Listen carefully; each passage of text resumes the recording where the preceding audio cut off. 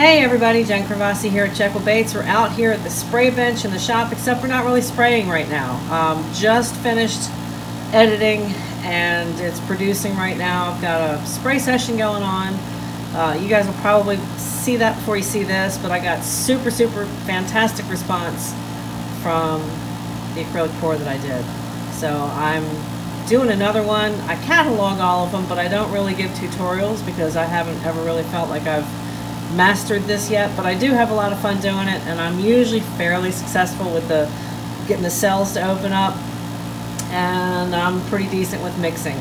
So the mix is, these are Blick Studio acrylic paints. It's a medium bodied acrylic paint. It's all, most of the stuff you're going to get with artistic paint is water based. So I've poured the colors that I want into clean cups, various sizes, various levels, and my mixing spray, or my mixing ingredients rather, are this Floetrol. It's Flood Floetrol. It's used normally in the painting industry. People that paint houses and do remods and renovations use it to control the level of flow. It also makes their gallon of paint go a lot further, and it also smooths out their roller lines. We apply it in the art world for pretty much the same thing. Makes your paint last a little bit longer, thins it down while it doesn't separate the pigment. So it holds the pigment, which is what you want it to do, and it also thins it out a little bit, makes your paint last a little bit longer. So the mixture that I have used is going to be 35% paint, 35% Floetrol, and 30% give or take on water. The water, it can really thin out quickly, and if you're using acrylics that aren't as good or less expensive, a lot of the times the pigments will break apart and you'll lose that beautiful color that you want when you add too much water. It also makes everything mud. It turns all of your colors into the same color when you're trying to move them across your canvas. So the key is, I apply the same thing to this as I do with fishing. With fishing, buy better gear, it'll last longer, you'll be happier. Same in the art world. Buy better paints, you'll be happier, they'll last longer. Little paint goes a lot further when it's got good pigment in it. So today, I'm just going to be doing basically ocean colors. Maybe call this a Cancun sunset on the ocean. We'll see. Not going to be using my red and orange in this first acrylic. It's an 11 by 14. It's a level 1, which I normally use better canvases. But in this, for the instance that I'm doing, I'm just kind of testing out a couple of different things. I have added to my blue and my greens. So this color, that color, and that color, I've added just a little bit of a metallic FW ink. Looks like that. It is a liquid acrylic ink. Super thin, super shiny. It's got like the talc glitter, and it's heavy glitter. Looks really good. I've used it before with moderate success. Trying to mess around with the formula a little bit. I can't give you an exact formula until I figure it out myself. So, but in these three, I do have some metallics. Other than that, I've thinned down some white for use in the painting. I've got a little bit thicker white that I'm going to add as a base to the canvas. That's off to the side. It's off camera right now. And we're going to get started here. So I've already mixed my paints. I did that off camera. I've let them set, and the reason that you let them set is you want those air bubbles to come up. If you have air bubbles in your paint, it's gonna convey to your canvas, and then you have to figure out how to get rid of them. And sometimes they just sit there and they pit your canvas. They pit that little piece of paint that they're in. You can burn them off if you're using the culinary torch, but that's just more of a pain in the butt, and it's a longer period of time that you've got a flame to your acrylic, and I don't like that. If I have to use my flame on the culinary torch, I want it to be for cell separation and opening up those cells. So, but sometimes you don't even need to do that. So we're going to see how this turns out today. I'm going to mix this on camera, and let's get started. I think that's enough tutorial. Let's see what happens. I'm only going to use 1 large cup today, and we're going to mix this. Now I've sprayed in a little bit of this treadmill 100% silicone, which is what most of us use. There's a lot of different things that you can use, and you can look those up online, but you can use everything from WD-40, which is it's not 100% silicone, so it leaves a really nasty residue that you got to clean off afterwards. This stuff is probably the best on the market for use like this. It's the go-to, and it's also the most reasonably and modest priced. There are art-specific silicones that you can get, but they're usually 2 or 3 times the price of this treadmill. This is a belt lubricant. It's used for, you know, your gym type equipment, but we use it for this as well. So I sprayed this cup right here with a little bit, and that's to help move the paint out. So it's got a little bit of silicone along the lining. To each of these, I'm going to add about 4 drops of silicone, which should give us some nice big cells. Hopefully they won't fall apart on me. They didn't in the last one, but we're just going to see how that goes.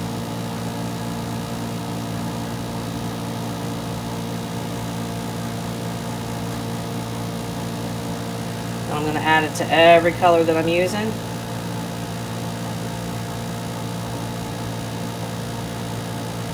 I have a couple colors back here that you don't see. And we'll bring that up. 1 more drop in there. And now we're going to get ready to pour it into the cup. Got my silicone in there. Give that a rough mix. Not going to spend too much time on it.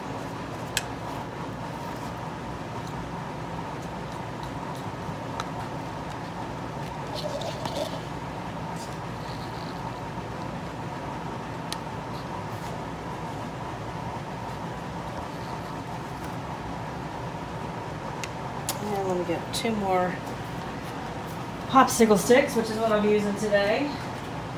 Usually when I'm mixing paints, I don't get the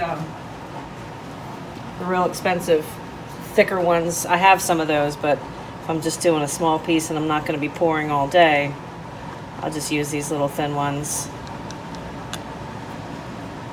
And we'll get it going in there as well.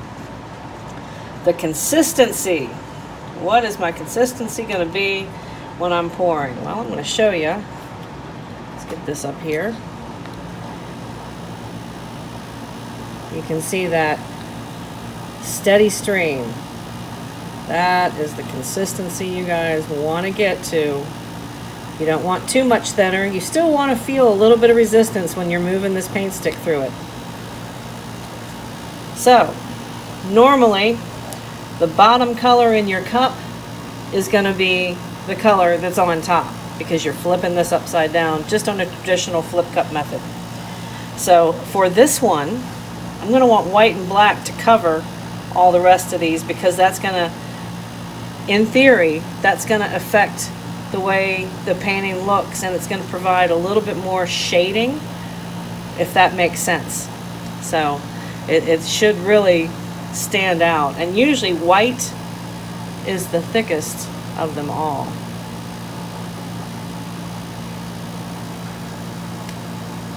Not too much black, folks. Only because it's such an aggressive color, it will blend into everything.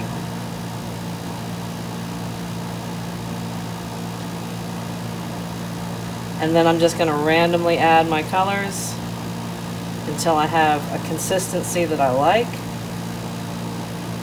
and as much paint as I think I need to handle coverage on an 11 by 14 canvas. And you can kind of slice the paint through these as you go, or you can just pour straight into the middle. That part is completely up to you guys.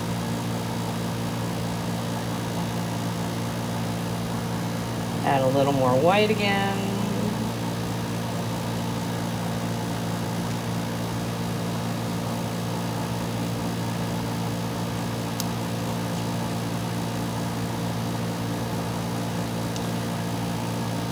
Now the purples and the blues will blend against these yellows, which is another reason you don't want the paint too thin, because like I said earlier, If you get your paint too thin, what's going to happen is it's all going to turn to mud, and it's going to try and congregate as one color. And it's going to look like doo-doo. It's not what you want. Now before I get to anything else, I've got some blue that's back here, hiding in the back of the frame, that I pre-mixed, and this already has silicone, so I don't need it in a cup. I know it's the right consistency. I'm going to do a little spiral of this, and I'll probably add one more portion. Now I'm going to add just a tiny bit of black. Matter of fact, let's do it this way. You can better control it if you just bring it out on a stick.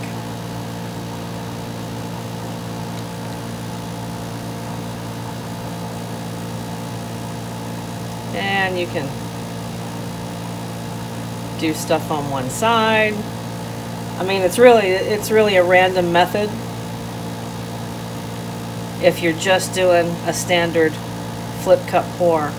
Now there are different techniques. There's the Dutch method, there's swipe and pours, there's spirals, there's tree rings, there's 100 different types of pouring and swipes that you can do, and they're cool.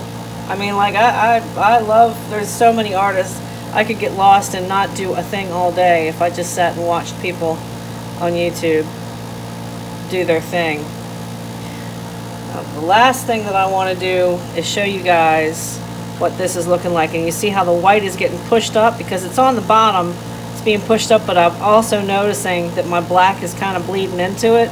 So I want to be really careful about how much black I end up putting in the rest of this. Go back to our white here. Give that a little bit higher pour to get that back down on the bottom. That's what gravity's for. A little more blue.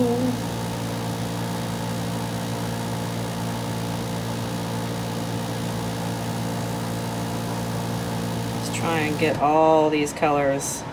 I really want to end up with about 50% paint in this cup. That's the goal.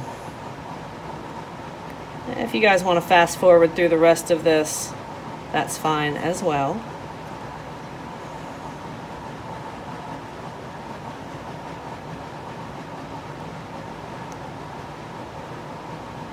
Now I'm kind of using paint to cut through. Some people will take their swipe stick and cut through once or twice. They want to get a certain effect. That's stuff that you guys can just play with, and you should. You guys should be playing with that stuff. If you're interested in doing this, there's nothing more fun to me than experimentation. That's probably 80% of what I've done over the years with airbrushing.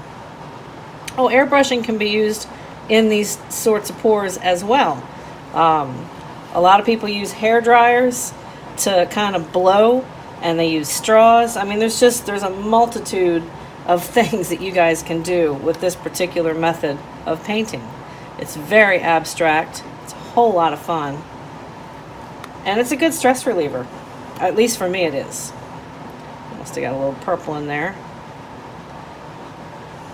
Go back to this. And remember I said that my blues and my green that I have got a little bit of metallic in them.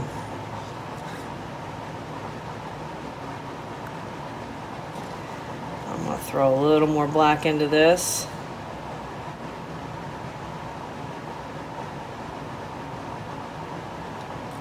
Just because that's the kind of girl I am.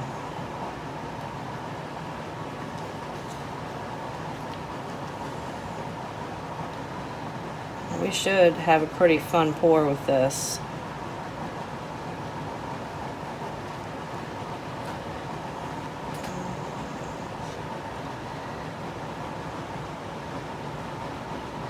And we're just about at the level that I'm looking for an 11 by 14.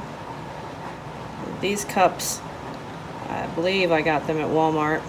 Let's finish that up. Hit this green. Come back with some white. this white.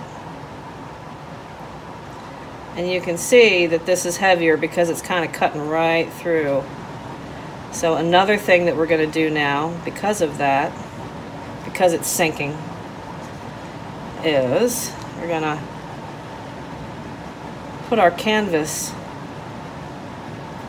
up, and we're going to add some pre-white.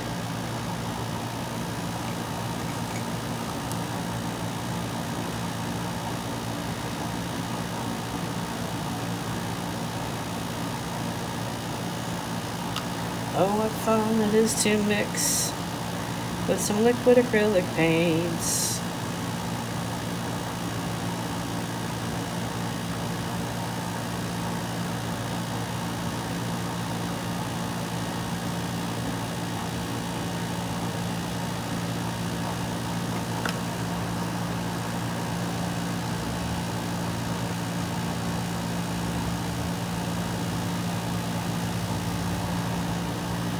I'm going to turn you guys off just for a second so I can set up my canvas.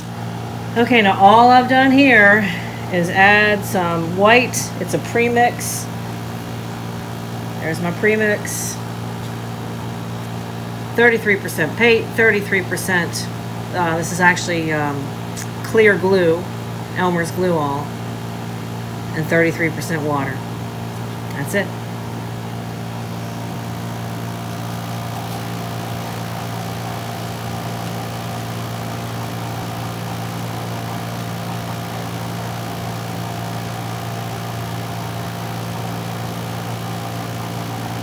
Bringing over my torch because we're going to need that. And here is the cup. Ready, set, flip.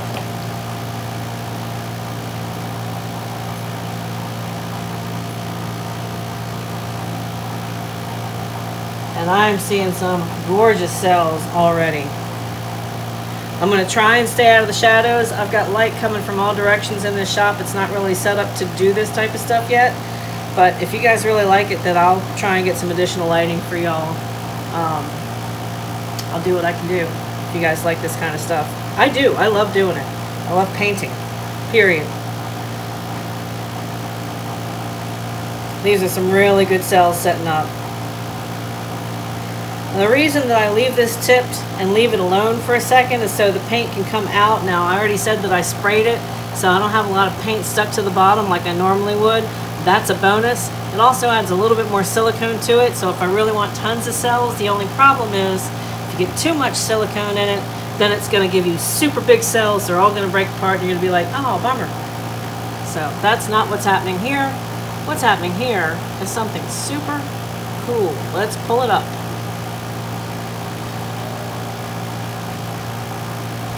I'm just going to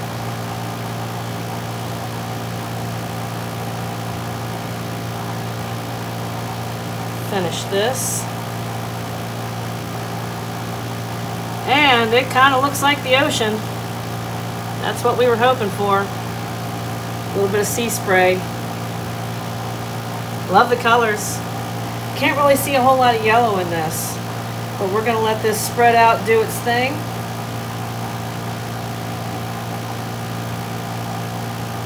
But I do like how it's setting up so far.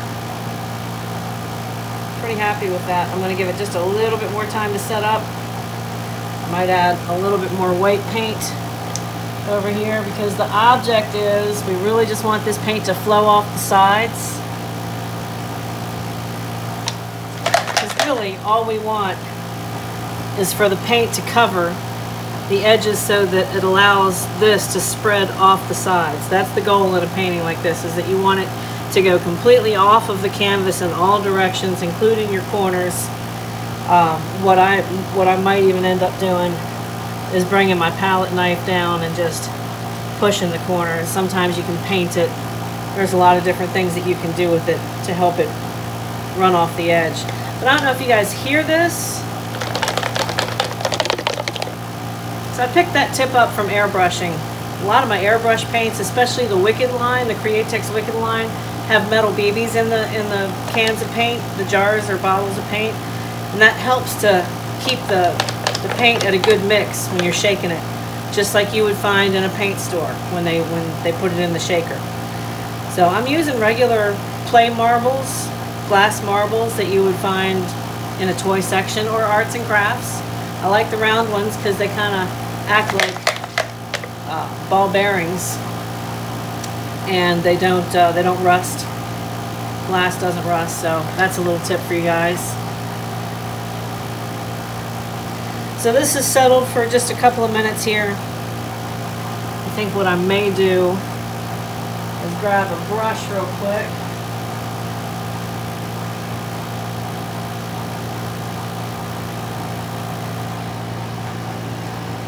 And I've got one that I've opened up that I'm just gonna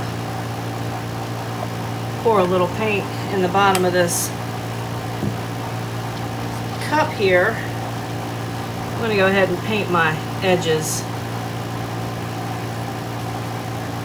and that's just going to, again, the whole goal is to make sure that you cover your sides and your corners.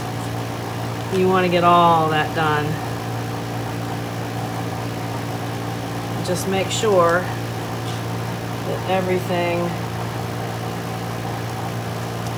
pours off of the canvas in all directions.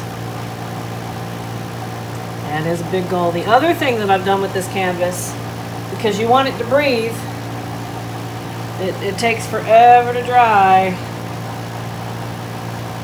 if it doesn't breathe. So I've got this on just regular push pins. I've got 4 of them, 1 in each corner, and they're the same height, so I don't have to worry about leveling. I always level my table before I start. I do all that stuff off camera to make sure that when this stuff sets, it's going to set evenly. And I'll just make sure I've got that covered. It's got paint on it. Good to go with that. We pull that off to the corners, pull that off to the corners, because this is all going to disappear when you start rotating this canvas to the corners. And there we go. That's the hardest part to get to come off of the canvas when you're tilting. So there we go. Now, I think we're ready to start moving some paint around. Don't see right offhand where I'm going to need to open up too many cells, because there's a lot of that already. But we'll just give it a little bit of heat. I see some air bubbles in here that I want to get rid of.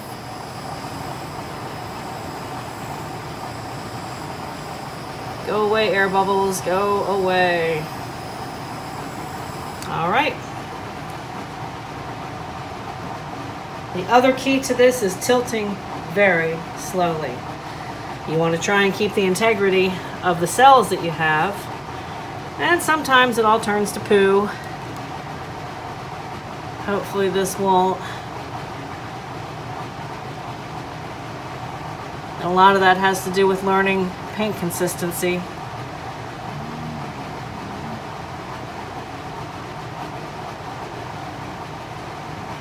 You don't want to lose too much off the sides if you really like how the cells are setting up.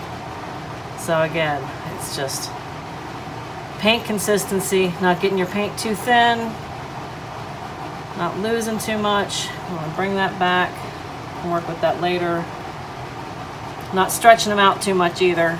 That's another thing. I'm going to try and come down here.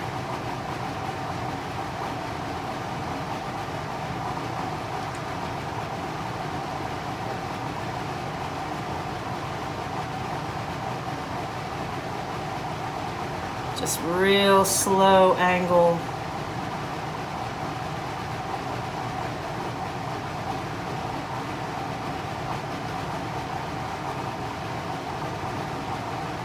This is a really cool one so far. See if we can keep it cool.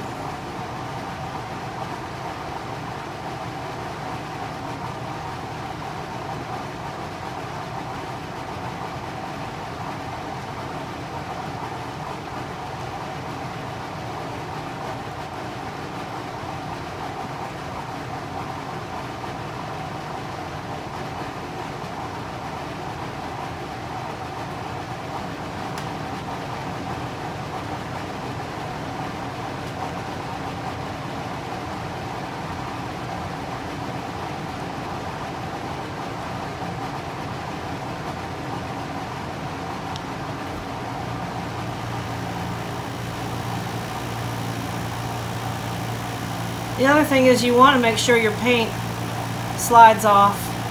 You want to lose a little bit of paint because if it's too thick when it lays on this canvas, it doesn't dry properly.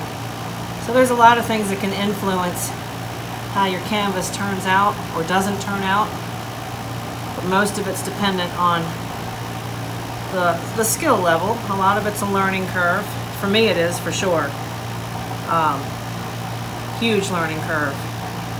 Going from watercolors and airbrushing. I've painted on canvases for years. Come on, get on off of there. There you go.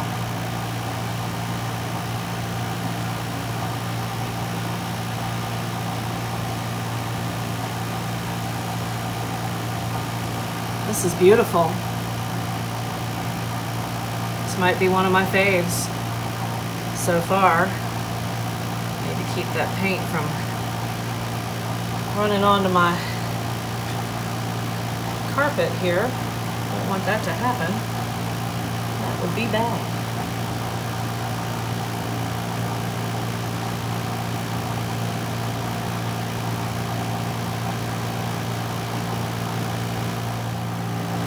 As your painting sits, it's gonna continue to drip. I apologize, I am wearing a hat. It keeps my hair out of the way. Y'all know I have long hair.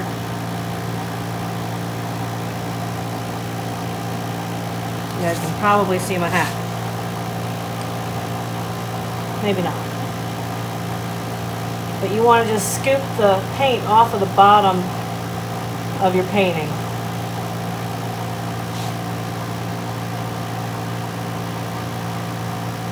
Add that right back into there.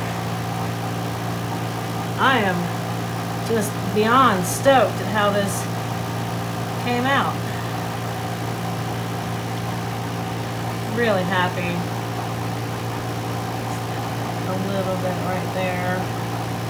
I might have scraped too much when I was trying to pull the...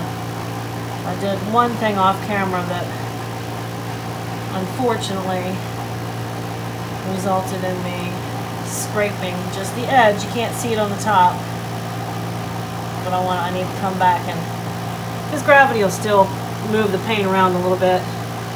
But yeah, just pull with a palette knife, or if you don't have a palette knife, use a butter knife. Use the flat edge of your butter knife.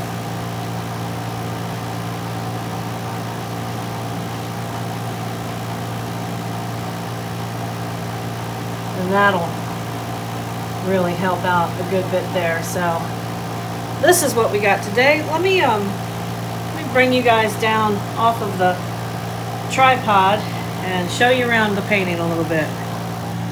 And I just realized when I took this down off of the tripod that you guys were getting a nasty glare, like right there. I am so sorry about that.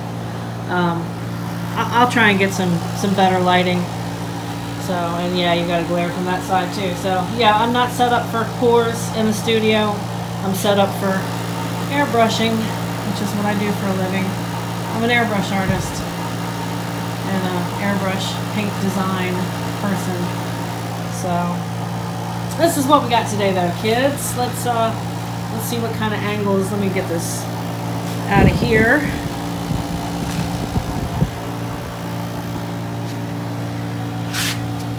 Just kind of set this, move this across here. Wow, this turned out cool. Wow, this turned out, this is really cool. This is one of my faves so far, and I've done a bunch. I mean, it's not a bunch. I'm just starting out, but for me, that's a bunch. I've got some really good level 3 canvases that I'm excited to start using. And wow, folks, look at this. Look at some of the contrast in colors that just set up by themselves.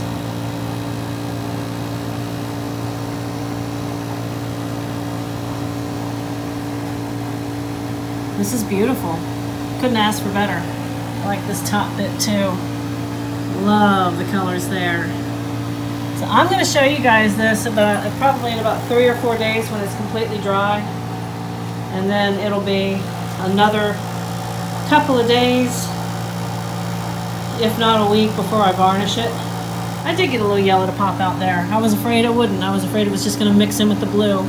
and go green on me, but I got it. Awesome, you guys. Thanks for checking it out. Peace, love, and art. 3 days later.